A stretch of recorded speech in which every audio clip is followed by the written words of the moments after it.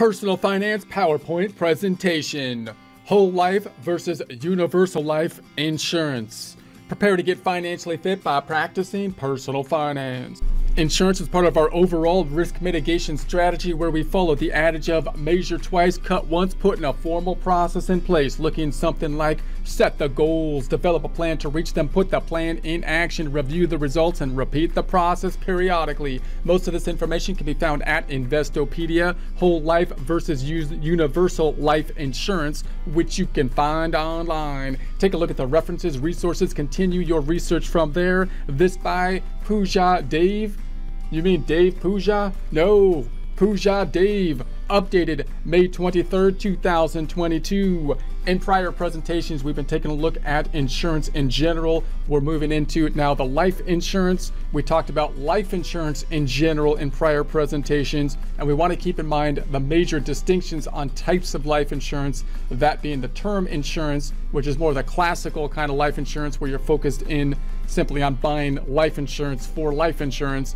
And then we've got the formats of permanent life insurance, where we might have more complex strategies that we might be putting into place when we're thinking about the permanent life insurance. Now we're thinking about the permanent life insurance options, considering whole life versus universal life insurance, this being the overview. So those two types of life insurance both fall into the category of permanent life insurance as opposed to term life insurance, unlike term life insurance, which guarantees a death benefit payout during a specified period. Permanent policies provide lifetime coverage. So we got the lifetime coverage as opposed to the term coverage, which has a term of time which will be covered. So if you cancel your permanent life policy, you will receive the policy's cash value minus any fees. So these types of life insurance policies are both typically comprised of two parts. You got the saving or investment portion and an insurance portion.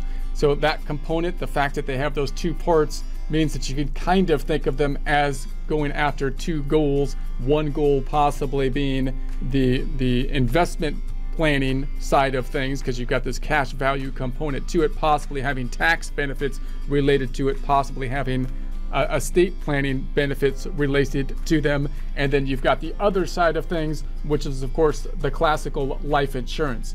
Now, when you're thinking about the kinds of benefits you might get from the investment side of things, it's likely that those benefits might be more applicable for higher income individuals. So you want to make sure that you know exactly what your plan is, what you're trying to be purchasing when you're going from a simplified life insurance, term life insurance, to more complex life insurance, where you might have more complex goals, such as the permanent life insurance.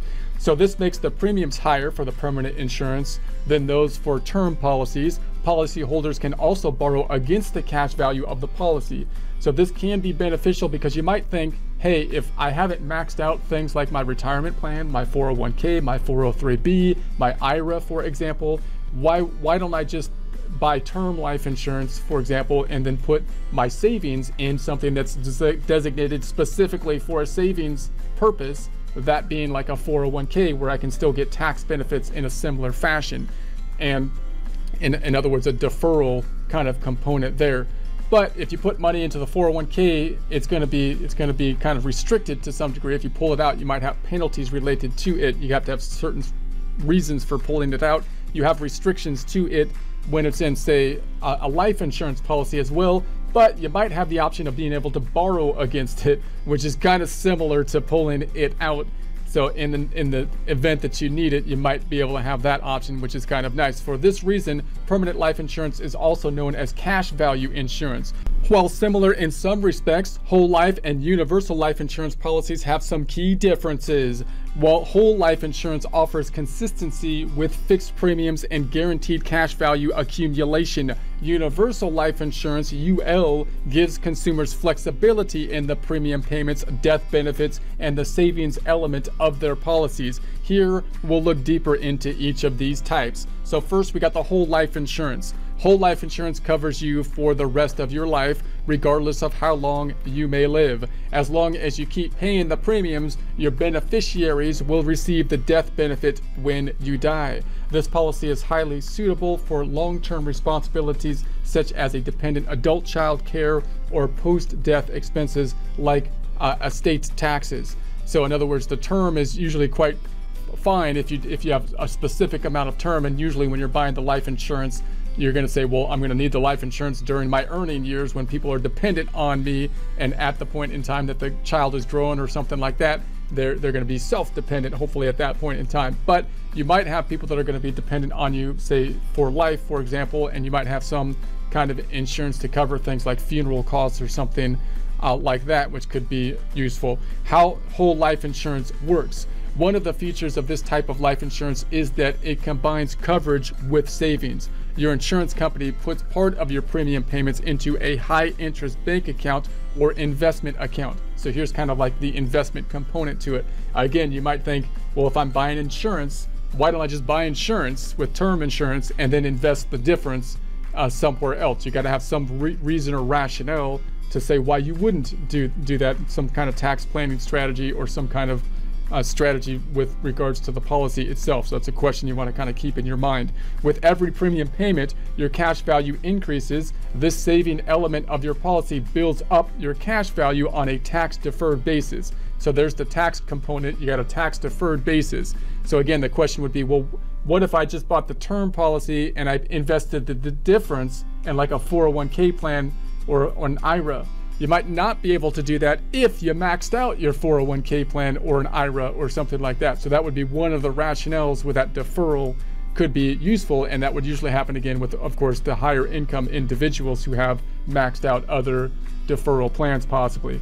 Whole life insurance is made to fulfill an individual's long-term goals, and it is important to keep it going for as long as you live. Pros and cons of whole life insurance. One attractive feature of whole life policies is the guaranteed cash value. Since you can borrow against it or surrender your policy to get the cash value, it offers some financial flexibility in case of an emergency.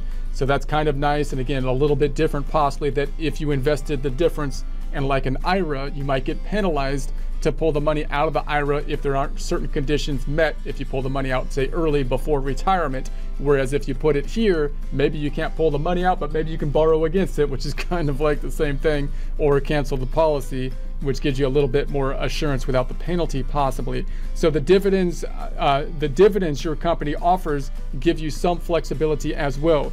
You can opt to receive them annually in cash, let them accumulate interest, or use them to reduce your policy's premiums or buy additional coverage.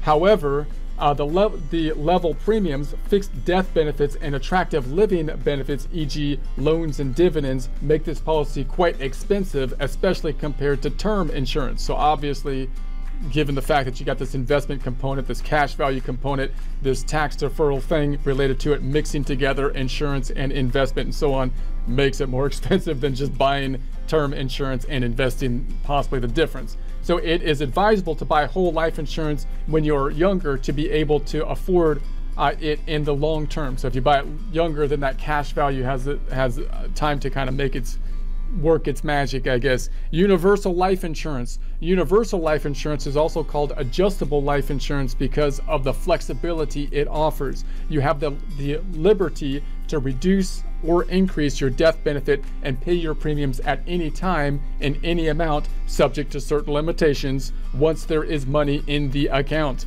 So how universal life insurance works. When you make a payment to your universal life insurance plan, part of it goes into the investment account, and any interest accrued is credited to your account. The interest you earn grows at a tax deferred basis. So you got that same kind of thing, meaning you're not paying taxes on it when it's growing, which you typically would if it was outside of any kind of account. Obviously, again, if it was in another account under a retirement umbrella like an IRA, you'd have a similar benefit. But if it was just in some other account where you got interest, you would be paying taxes on it when you've got the interest.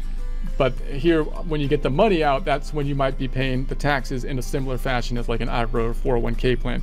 So you can adjust the death benefit when needed, increasing it, often subject to a medical exam if your circumstances change, or lowering it to reduce premiums. Alternatively, you can use your cash value to pay premiums as long as there is enough money in that account. Pros and cons of universal life insurance. The ability to adjust the face value of your coverage without surrendering your policy is an attractive feature of universal life insurance. As your financial circumstances or responsibilities change, you can increase, decrease, or even stop premium payments. That's kind of nice. Another perk is the ability to partially withdraw or borrow funds from the cash value. So that, again, you got that kind of thing, which is nice if you needed the cash in the case of an emergency. However, you must not make repeated withdrawals, as this may reduce the cash value amount and leave you little in the time of need. The main downside of universal life insurance is the interest rate, which is often dependent on market conditions. If the policy performs well, there are chances of potential growth in your savings fund. On the other hand, if it performs poorly, the estimated returns are not earned.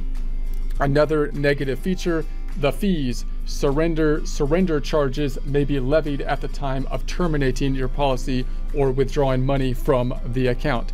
Key differences. The biggest difference for policyholders between whole life and UL is the guarantees. Whole life has a guaranteed death benefit, level premiums, and growing cash value. This growth in cash value comes from annual dividends that are credited to policies. Universal life provides flexibility in lieu of guarantees. You can pay more or less each year for your policy, and this will also allow the cash value and death benefits to fluctuate. Rather than dividend payments, UL policies are credited based on interest rates. This can lead to a UL policy becoming underfunded, causing premiums to rise. If those payments cannot be met, the policy can terminate. With whole life, you pay higher premiums for the guarantees you are given. An equivalent UL policy will cost less, but also carry a certain degree of risk to policyholders. So there we got the whole life versus the universal life. Key differences: whole life, universal. You got the fixed premiums on the whole life versus flexible premiums, universal life. Guaranteed death benefits, whole life. Universal life may allow you to increase or decrease the death benefits. Whole life offers you cash value to use while you're still living. Universal life offers cash value potential.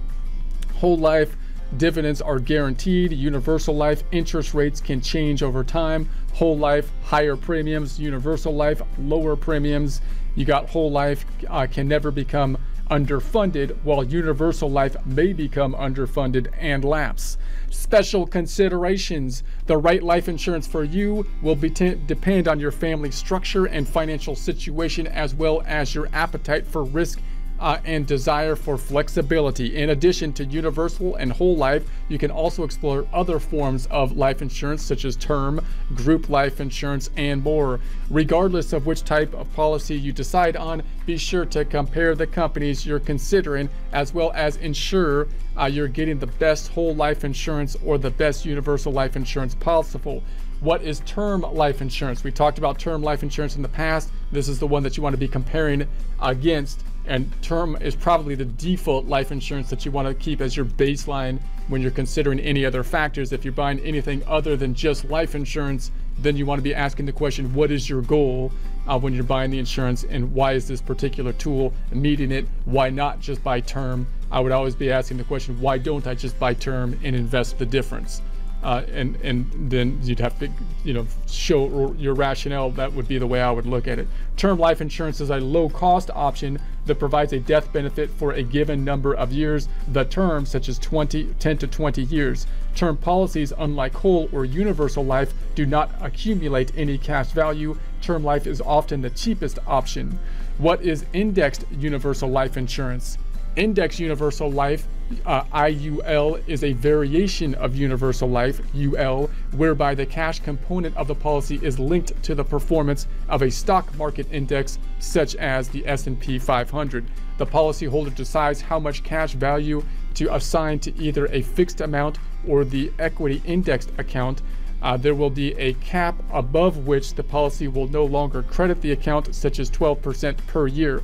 Thus, even if the S&P grows 20% in a given year, the policy will only earn 12%. Moreover, if the index falls, returns can be inferior, though there are often floors to prevent extreme losses.